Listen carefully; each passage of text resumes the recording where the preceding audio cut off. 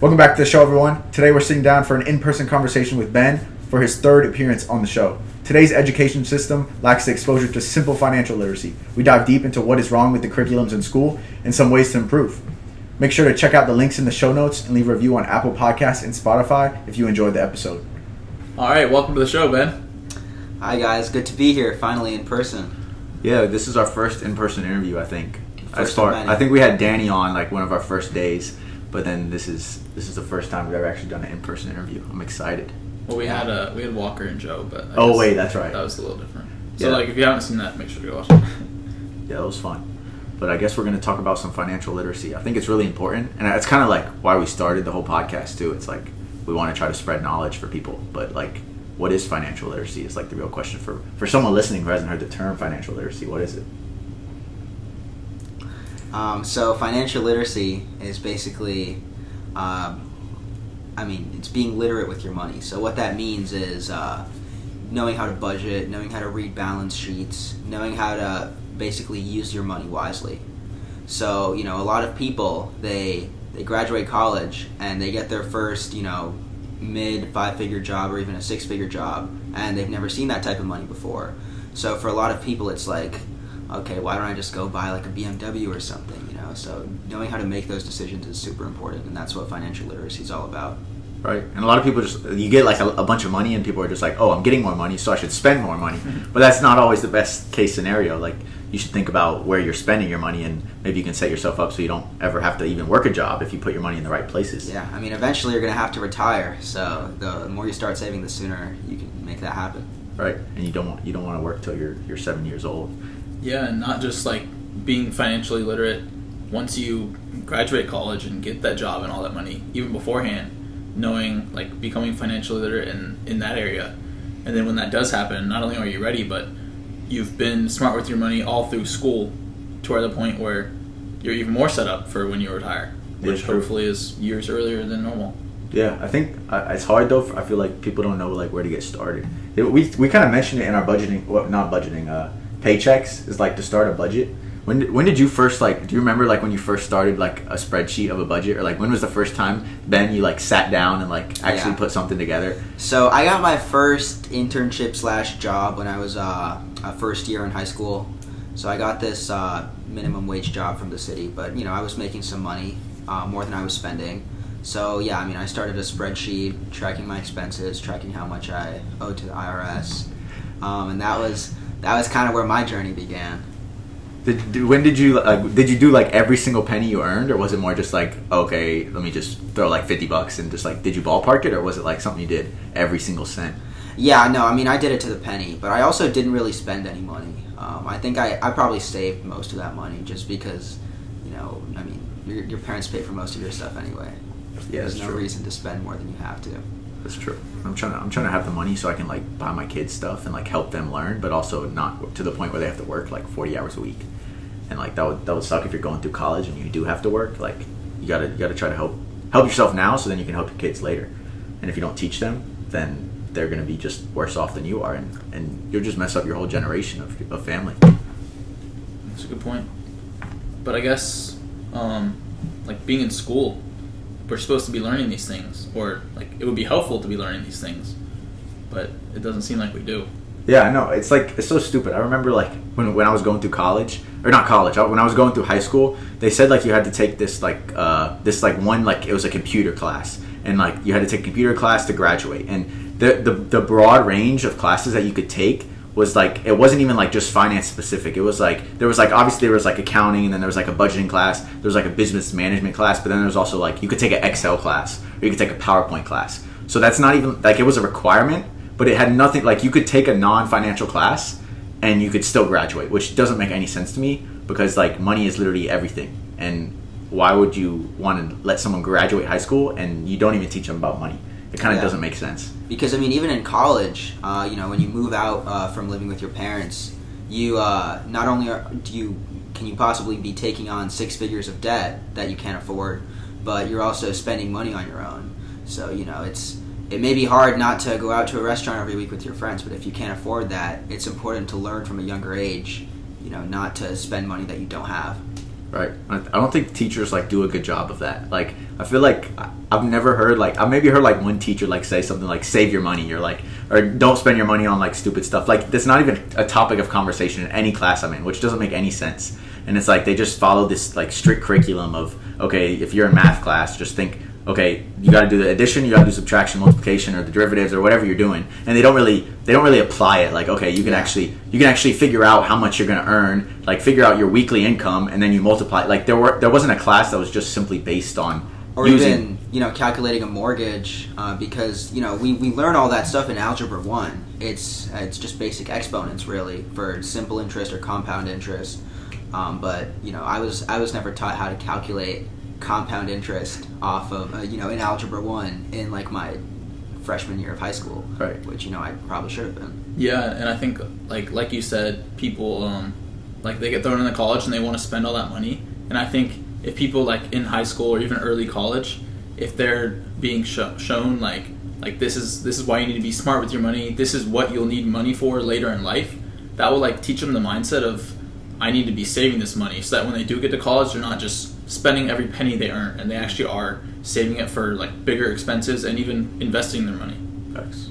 Yeah. Do you think like everyone should be saving their money no matter what you're doing in life? You think everyone should be saving their money, or you think there's certain? I think everyone should be investing their money. Okay. I think even saving isn't a strong enough word, because if you're saving money, you're losing money. That's true. And there are some investments you can take that basically have no risk and would hedge your money against inflation. Like what are some investments that you could think of? Government bonds. Okay. I can't think of any specific ones, but I remember there was an inflation-backed bond that the government has that everyone can put up to like $20,000 into.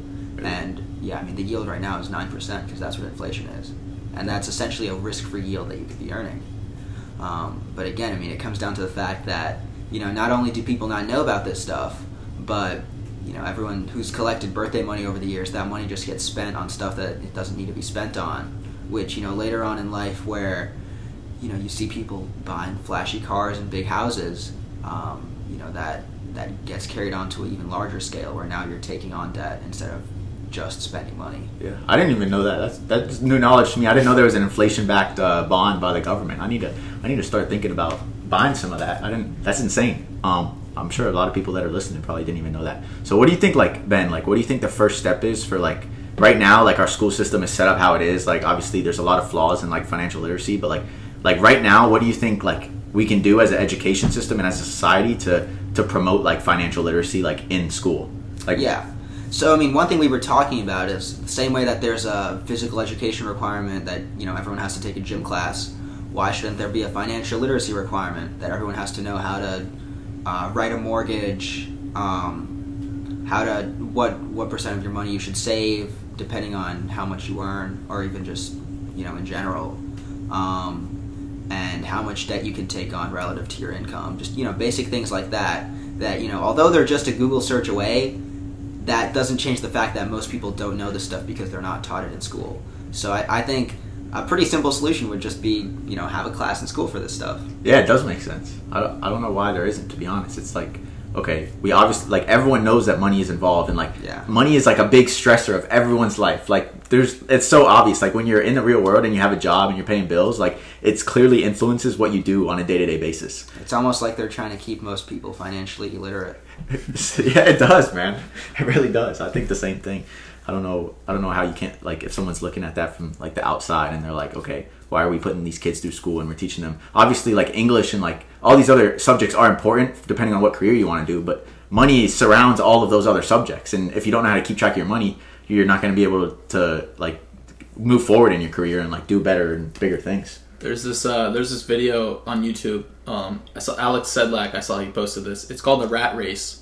And basically there's like a dollar bill, just it's flying, the wind's blowing it down the street, and there's this rat chasing it and just keeps chasing it. It falls into like an office building, and then it's about to grab it, and like a mouse trap hits the rat, but it keeps it alive, and it's stuck at a desk, and it has to like start typing, and then it zooms out, and the whole building is just full of like rats at a desk. It's just like a big message. Dang, that's pretty deep.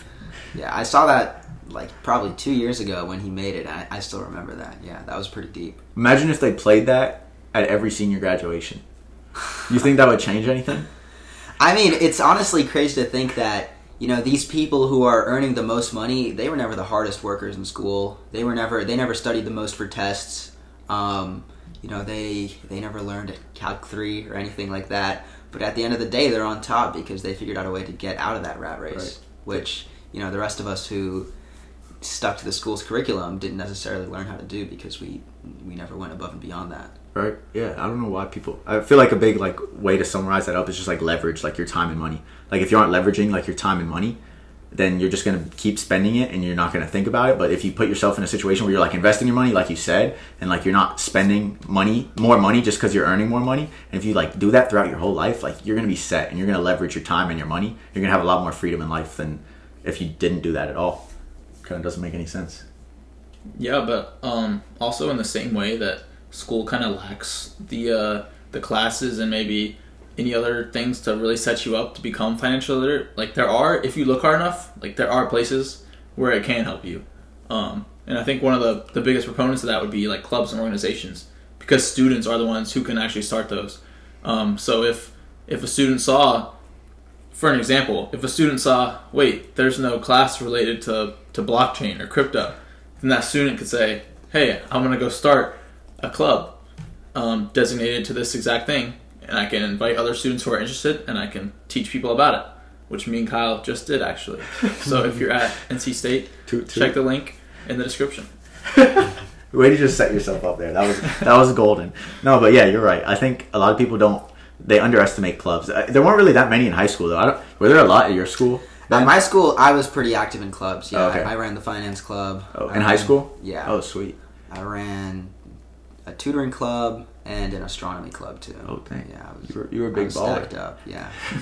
Dang. Yeah, I feel like most people don't like use that to their leverage. I feel like we talked about it a lot, in our college is a trap episode, and it's like you got to like use the people around you more than you actually use the system itself. Like use the people that are in the system instead of the system. Because the system teaches you what it thinks you need to know, but then you can go and learn anything you want at clubs. You know, because I go to UNC, these guys go to NC State. Our schools have massive club networks. You know, probably thousands of clubs that cover everything you could possibly want.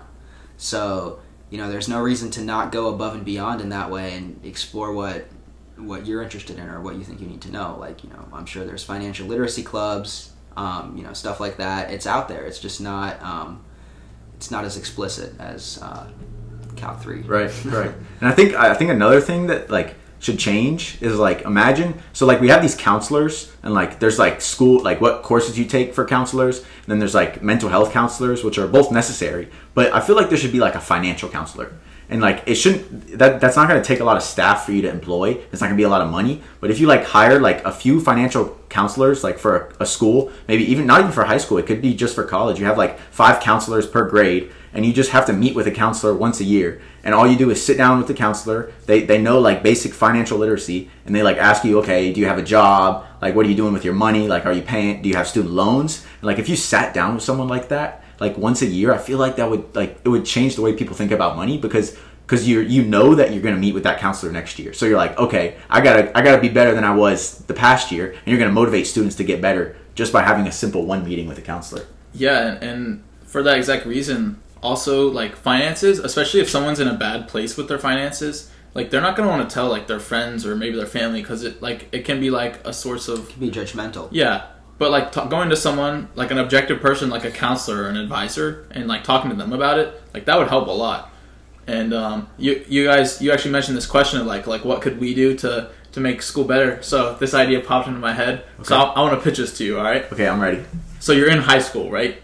You're a freshman. You get to 9th grade and you're in high school, and immediately like you get everyone that joins the high school gets put into this I guess call it like a simulation. Like you get let's call it 20,000 fake like paper money. Okay, is this like a virtual reality simulation? No. Okay. It's like an online simulator or something. So you have like $20,000, and you have to keep up with this simulator like all throughout high school, all 4 years. It could there could be like a class designated to it or something like that to keep you like more involved.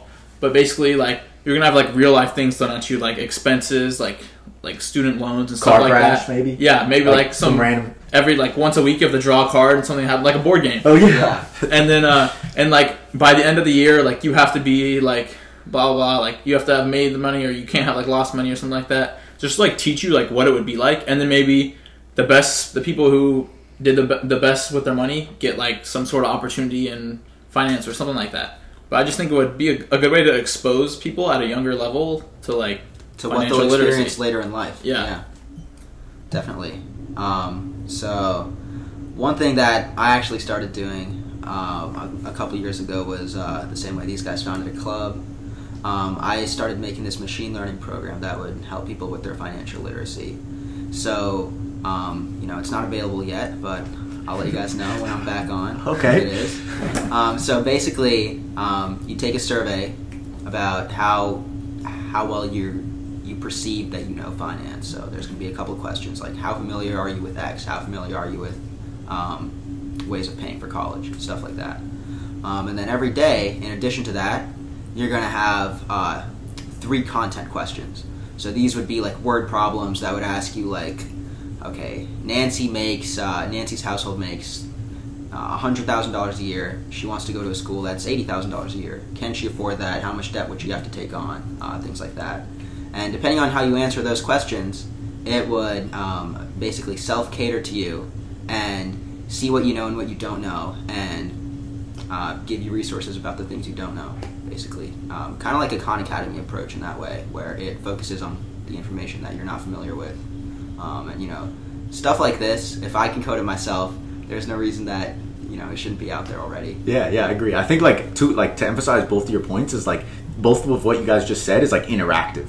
And I think, when you're in class, you can hear the teacher talk for an hour every day or every other day or whatever it is, and, you're not going to take any action and you're not going to learn unless you're, doing hands-on stuff. But, both of what you said, if you're asking people questions about, finance, they're going to think about that, in their own scenario. And same thing with the simulator. Even if the $20,000, isn't real money, but they might think about the $200 that they actually have in real life. And, it teaches them hands-on experience without actually, risking anything. And I think the more, interactive stuff we, incorporate for students and in school, I think is just even more beneficial because that's even more related to the real world. But yeah, I don't see the point in just you, even if there was a class that's budgeting, if you just have the teacher up there and it's okay, this is how you budget, this is how you do this. That's kind of sub level, okay, who's actually going to do anything with that? They're just going to sit there and pass the class and leave. But I feel like you got to make it interactive to actually teach someone with anything, really. Yeah, I agree. Especially with stuff like this, which is so circumstantial. You're never the stuff you learn in school is usually more theoretical, but when it comes down to it, everyone's situation is different, and having experience of actually making your own decisions in those different situations is how you become financially literate. So that's another reason why it's important to have simulations. Yeah. So wait, what motivated you to start this? Was it a project or the thing you programmed? So for me, it was honestly just a realization of the lack of financial literacy. I saw a lot of my peers going to schools that, even with financial aid, they couldn't afford. And, there's the student loan problem in America is at $1.5 trillion right now. So, I knew something had to be done. Right. So why not take a crack at it myself? Yeah, that's awesome. So you haven't posted it anywhere? It's just something you did for a project? I've worked on it with a professor. It was a research project I did, and we submitted it to some research competitions. But mostly, yeah, this is just something where I saw a gap and I tried to fill it, just like a lot of other people. Yeah, wish there were more people out there doing that. So actually, I have a question for you guys. So I feel like if you went out on the street and you said to someone, if you won the lottery and you won $1 million, what would you do with it? I feel like everyone would be like, oh, I'd buy a car, I'd buy a house, blah blah. So from a perspective of smartest way to winning, you win the lottery, right? You just won $1 million. What do you do with it to be smart with your money, in that way? So what is the smartest thing you could do for myself, right? For personal gain, if you won the lottery, is that what you're asking? You want to take that first, Ben? Sure. Okay. So if I asked someone on the street, yeah, they would definitely say a Lamborghini or a townhouse. It's their first thought for sure. Yeah, first thought. So what I would do personally is I'd pay off my college tuition. After college, I definitely want to live somewhere with roommates, just because it's the economical thing to do, and I think when you're young, it's the time to do it anyway. So I wouldn't buy myself a mansion or anything like that. I definitely invest a lot of my money into lower risk bonds, maybe the SPY, things like that, because one day you're actually going to need this money, and you don't know when that's going to be. If you don't need it right now, if you don't have medical bills or like a rainy day type of situation, I would say take advantage of the situation and save that money for a day when you will be in that situation. Right. Yeah, that's a great point. I think, I don't know, if I got like $1 million, you think like, okay, $1 million, would that last me like my whole life? Probably not, right? I don't think it would. Like if you're trying to have a family and kids and you want to like do all these things, I don't think $1 million would last. So I think what my approach would be is like, how can I turn this money into income? And I think we could have a whole episode on just how you can get passive income and create income off of money that you already have. And I think like the greatest entrepreneurs in the world, that's what they're really best at, is they have this income and then they reinvest the income that they just made into another source of income, and then they do it over and over again, and then soon you have billionaires like Mark Cuban, and I guess Vitalik Buterin's a billionaire now, isn't he? Shout out Vitalik Buterin. I think I would try to buy some rental properties and just see like don't just spend all my money. And I think I would try to use it to my advantage where it could benefit me long term. I don't know. What about you, Sam?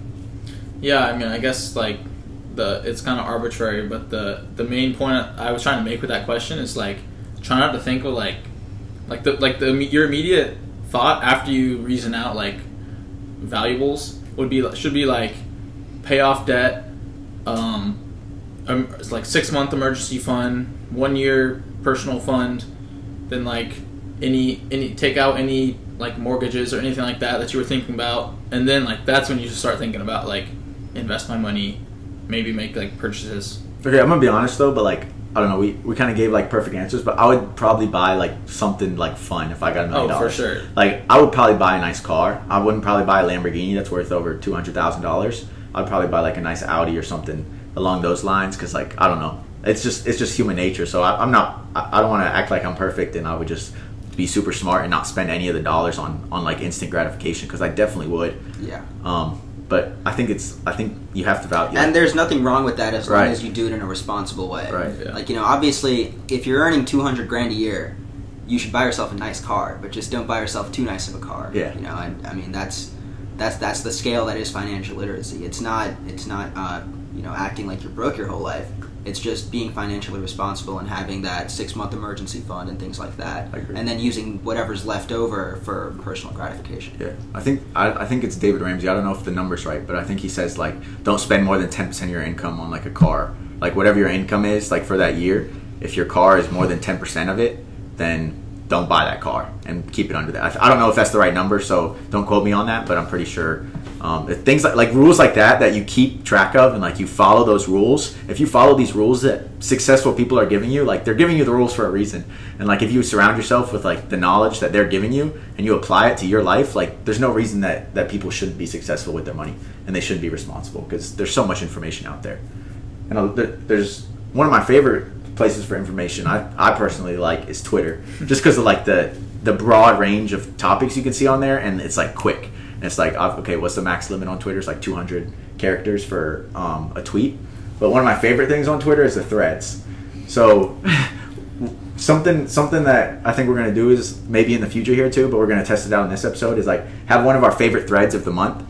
And me and Sam would just talk through like why we like the thread, and then so a few like parts of the thread on what we like. So you want to kick off that? Yeah, sure.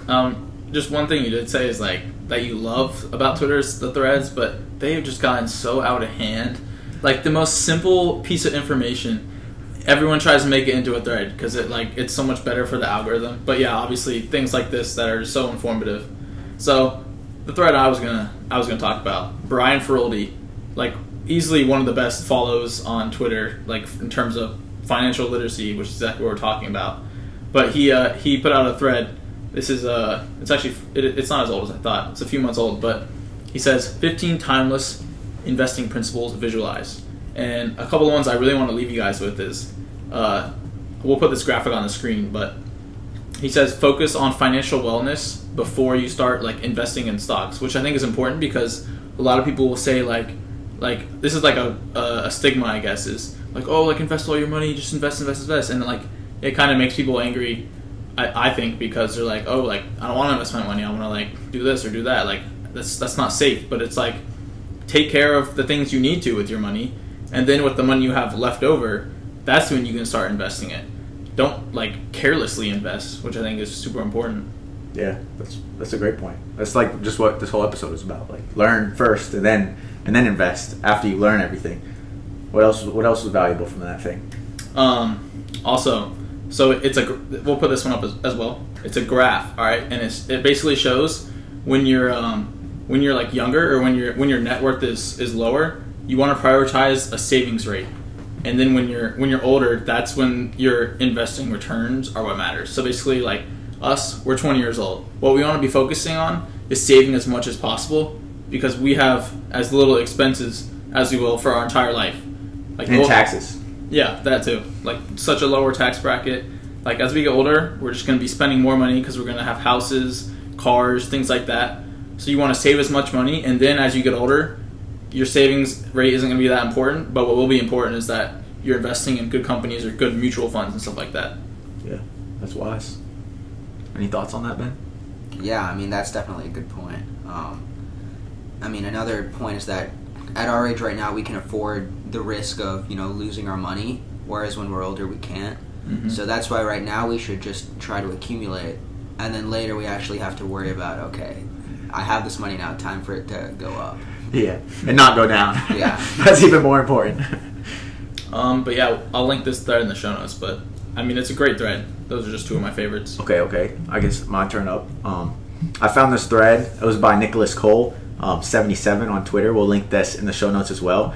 He just says, it's 18 things about life, success, wealth, and happiness. I wish someone had told me as an 18-year-old. Seeing as we're 20, I think we could learn a few things here.